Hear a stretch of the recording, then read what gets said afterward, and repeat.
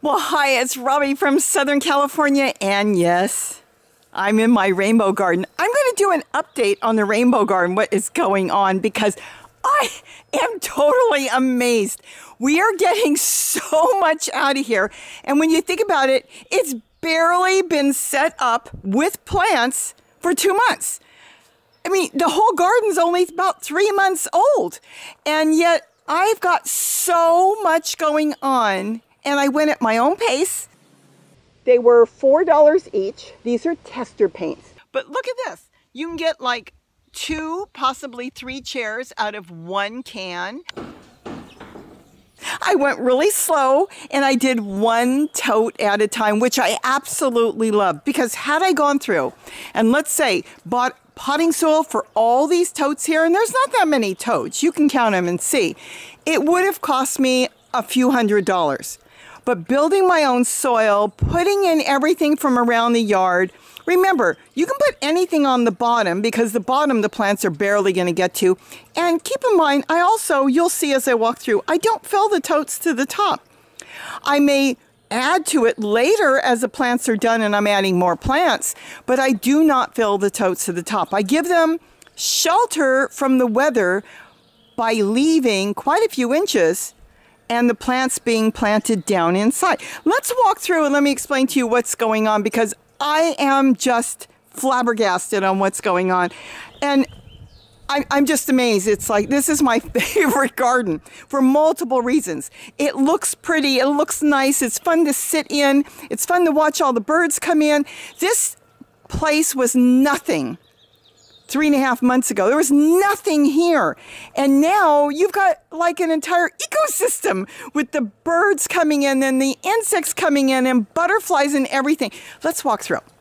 This, don't do that, is a mistake. I threw a bunch of seeds in there. This is squash. I have no idea what it is. And there's too many in there. So I'm either going to thin them out or pull them all out, compost it, and get something serious in there. This is my strawberry tower. You saw me build it. I absolutely love it. Why do I have tulle on it? Because I'm not taking any chances. I'm going to take it off while I'm talking to you here. It's so easy to take off with clothespins. Look at this. And it turns. We've been getting bowls and bowls of strawberries. And I just planted these strawberries. I got the bare root ones and they just keep going. There's not much on there. You can see there's one down there because I pulled a whole bowl off the other day. Here's more here, but when you turn it, you'll see that there's a lot of strawberries and it's just so great to service. Oh, see, there is more. And you know what? I can take it off because I'm here because I have to leave it a little bit open so the bees can get in. This has been fantastic. I love this. I love the idea I can just stand in one place and be lazy and turn it and just pick as I need. And then at night is really when I cover it in case, rodents or something try to get in and they won't come to the tulle. Anything I've covered with tulle, they're not bothering with. Okay, let's go to the first tote here. Look at this. Look at this. See, the first one, I should take it off and compost it. It didn't do anything because they were all female plants. Oh, I should say all female flowers, so it's rotting out. But yet, if I wanted to, I could have picked it earlier and used half of it. Remember, you can eat the flowers on zucchini, so of course you can eat the zucchini that didn't get pollinated and they're small, so there's no issue with that. And we'll set that aside because I can cut that out and give it to the dogs, even if I steam it or whatever. But look at that. Isn't that beautiful? Now, the second one hasn't done too much. There's a small one back there. I've got some walking onions in there. It should be 1 zucchini plant because it gets so big, and you'll get so much more that way. And then maybe a few other smaller plants. You can even put a tomato in there, which I have in the back. But it probably won't do much until the zucchini's done many, many months from now. Then I've got this broccolini, I guess you could call it. This broccoli plant grew different than the other one. It's growing spears. I absolutely love this plant. It's my favorite. I'm not sure which one it is, and I'm hoping I can figure it out because it's only labeled broccoli. Those two are a little different. It's got a deeper, darker green leaf, and it constantly grows spears like my old sprouting broccoli. I may take cuttings off of that. And then in here, I've got a little tomato plant. I've got this tomato plant. And I've got some cuttings in here. I've got some rose bush cuttings. Look at that. Roses. This is a dinosaur kale. Those are just so I can stick them in there. And if they take, I can move them. And some of them are taking. Here is another zucchini. Oh my gosh, look at this. I got to get you in here. Look at this. This is massive. Okay, this is ridiculous. I'm leaving it too long. This has got to come out. See that?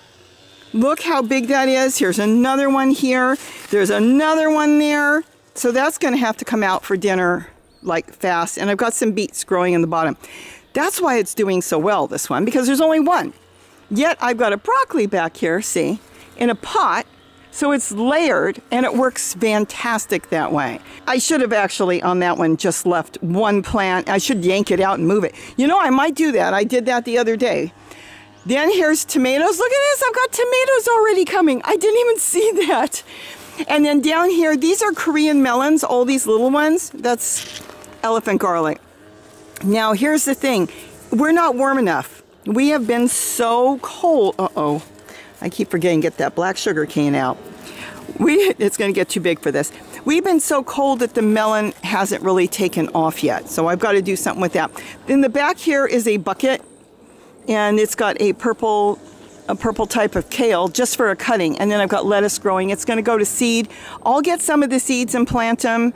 I know the birds will get some of them too. And that's the other broccoli. These two broccolis don't throw the spears like that one does. So that one is fantastic. Now here is another zucchini plant. And let's see what's going on in here. Oh, they're busy in here. We don't want to bother them too much.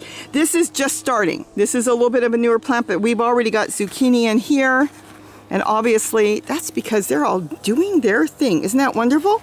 And then back here is the cobra. That's a it's a black pepper, but it turns red when it's ripe. You can eat it anyway. Some people eat them black. I wait till they turn red and they're really hot. The drier they get, the hotter they get. And then here, the mustard. I can't believe it. There's so much on there, and I picked so much of it yesterday. I actually sliced that, didn't slice it. I picked a bunch of big leaves. I sliced up an onion from in here and fried it, and Gary added it to a sandwich I made, and he loved it, mixed with the mustard. This purple mustard is so hot, you can barely eat it. But fried with onions, it lost the heat, and it tasted really good. This has got a ton of big onions in here. I couldn't believe how big the onions are. Look how big they are. Onions, mustard, like a bok choy, a Chinese cabbage, and then one of my bok choy or Chinese cabbage already went to seed. I might collect that seed. That might be fun. And then of course I've got some onions that went to seed too. And I'm going to collect the seeds and I'm going to grow them also. Now this one is a newer plant I planted in here and it's already starting. Another zucchini. This is just a rose cutting. Just sitting in here for now. I'm using it for layering. So I can, oh, see? See, there's worms down there. See the worms? I use this for layering because the plants really like layering. Mother Nature layers. As plants are growing, things are falling. They're falling from the sky. You know, branches are falling, leaves are falling, and it layers the ground. They love layering. This is nothing. We'll get into this later. I made these just playing around with them, and I've been sticking them around and looking at them. And I've noticed a lot of the birds won't go near these. They won't go inside. They think it's something. I don't know. And then here I've got garlic in here. We have actually been picking garlic already. And then another lettuce. There's more lettuce here. Well, look at all the lettuce that went to seed. You've got the birds coming in here. You got the bush tits eating the insects. You got the goldfinches coming in eating my seeds. I'll get plenty of seeds off there. I'm going to grab a bunch of seeds and I'll show you what I'm going to do with that in a second. And like I said, more purple mustard. There is an asparagus plant in here. We'll see what happens later on in the year. See, this is asparagus. I took it off my deck. Gary took them all. I had a bunch of seeds over a year ago that I planted on the deck and they grew and he took them all, but he missed one.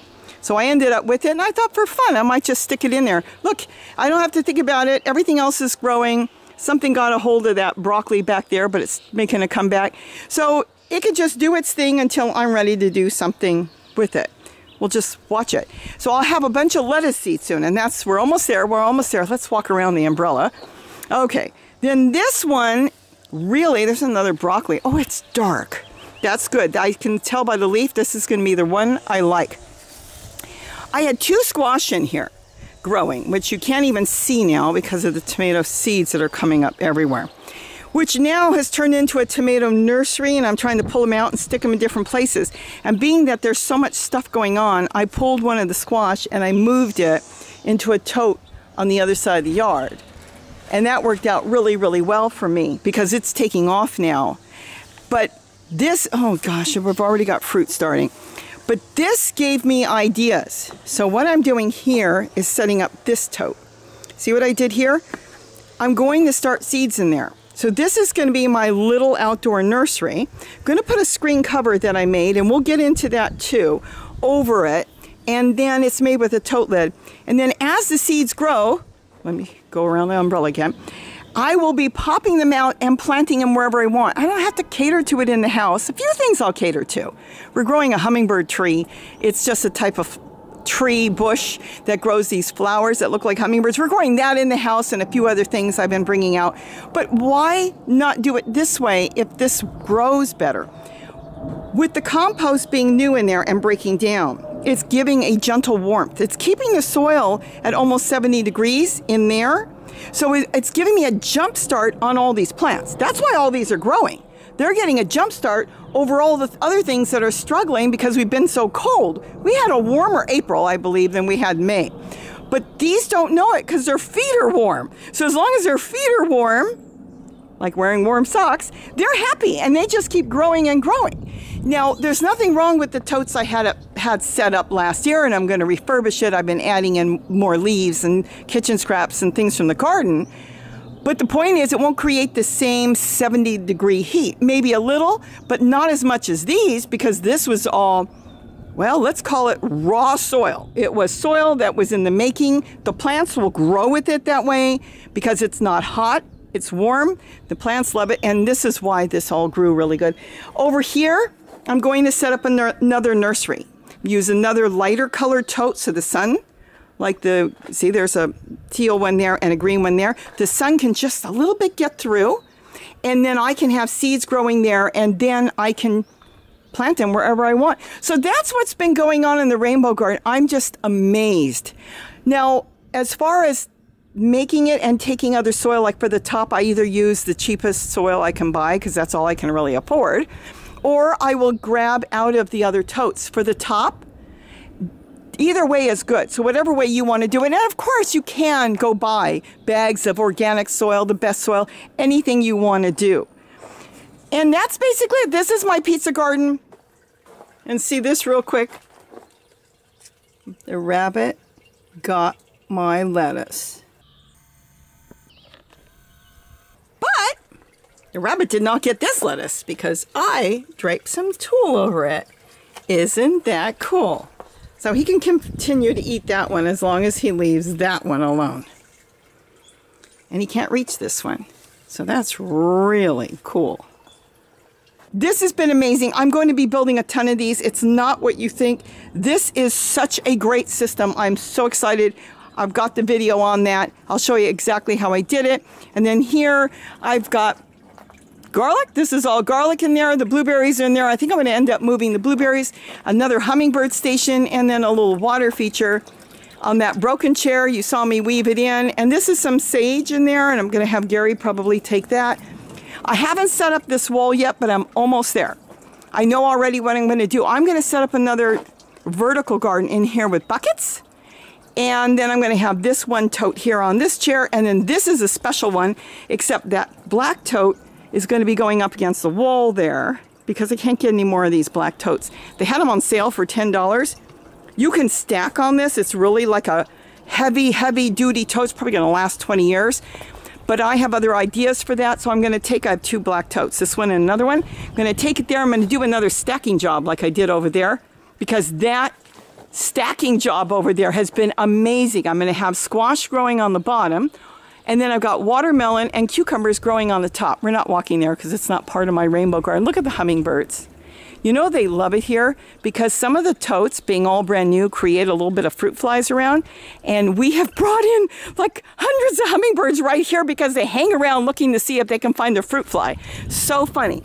And then here's the other strawberry tower. And I personally think I like this setup better. I think the plants can breathe a little bit.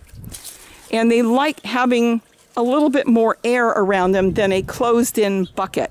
That's not to say they're not growing. Of course they're growing and we've been picking strawberries. It's a personal thing.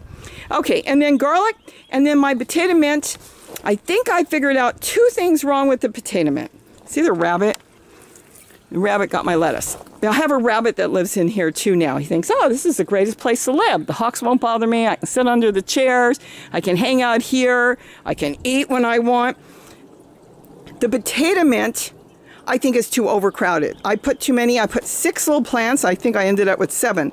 So I'm going to move some of them there, and I'm probably going to have to get more out because it grows so rapidly. And I've talked about that. It grows a little potato that you can eat raw or cooked. And you treat it like a potato, and it tastes like a potato.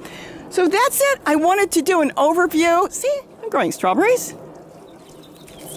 I wanted to just end my little moringa. I just wanted to give you an update on what's going on. I'm just amazed. Though there will be times I'll have to think about it when the season comes back and I'm starting the plant. I may actually not quite empty the totes because you've already got your earthworms or microbes and everything in there, but I might take a lot more matter out on some of the totes when I want to get a jump start early, and I'll probably put a whole lot more leaves in because I can't get over how much we are been harvesting out of here, all because of these totes being, it's basically raw, it's brand new compost in place system that they didn't break down. And while they're breaking down, they create that slight warmth. And they're only inches deep, look how deep it is. And so you put a little bit of soil on the top and the plants just go wild, literally wild. And I just love this. It's not cleaned up yet. Give me time. I'm getting there. And hopefully this is going to be a whole lot of fun to maybe go live in here. I'm going to do a lot of my DIYs in here. I'm still working in here. Like I said, I've got this whole wall to finish. And then I've got another setup I might do next to it. I'm not sure. I'm still thinking on how I want to do it. I, of course, catch all the water and re-water because remember, all that matters in there, and when you water it, that's compost tea. And so I've been watering, of course, the plants back with it. Another reason why they're doing so good. But I also carry it over and I water the cucumbers down there. So that's what I wanted to share with you today on how everything's going and kind of give you an idea that if you want to jumpstart, you're still a little cool, you can't maybe grow until the middle of June or even July some areas, you start filling up these totes. If you're growing in totes, you get plant matter in there and then you top it with a few inches of potting soil and you'll be able to probably grow now as long as you're not under snow.